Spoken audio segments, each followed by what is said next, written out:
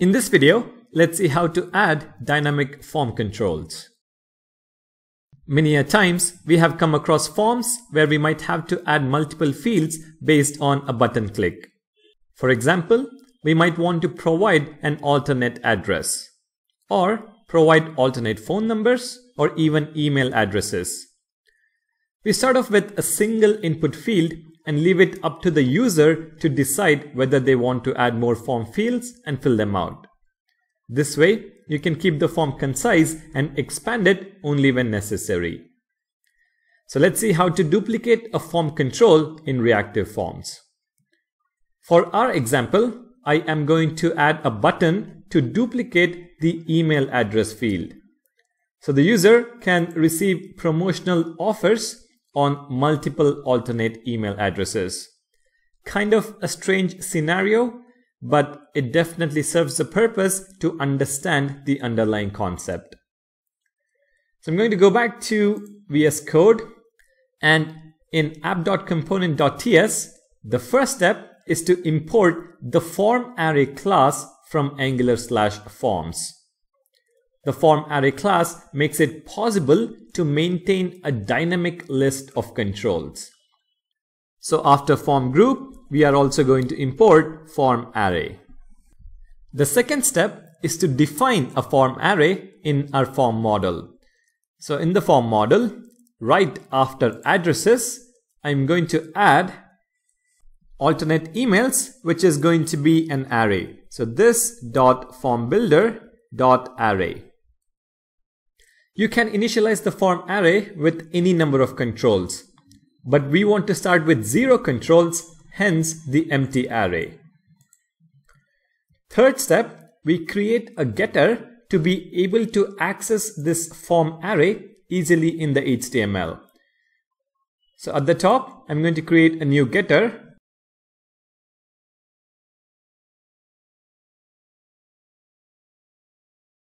Get alternate emails, which is going to return this dot registration form dot get alternate emails, and we are going to type assert it to form array as form array.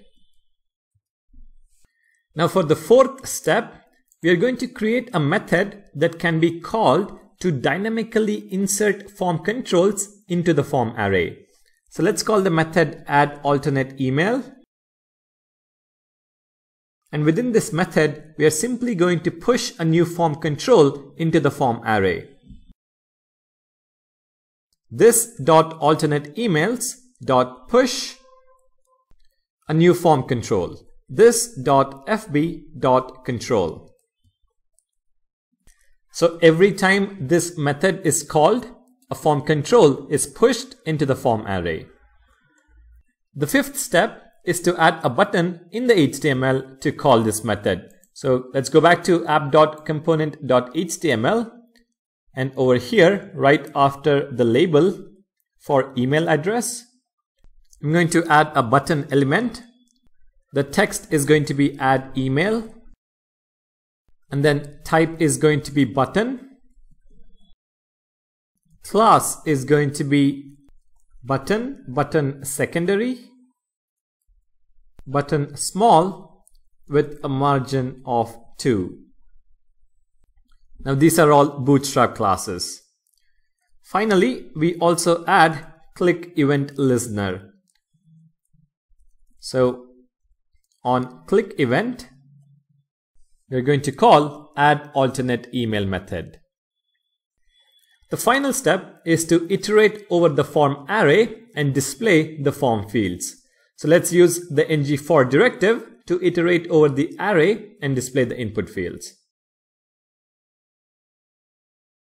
So a div tag with the ng-for directive, let email of alternate emails dot controls.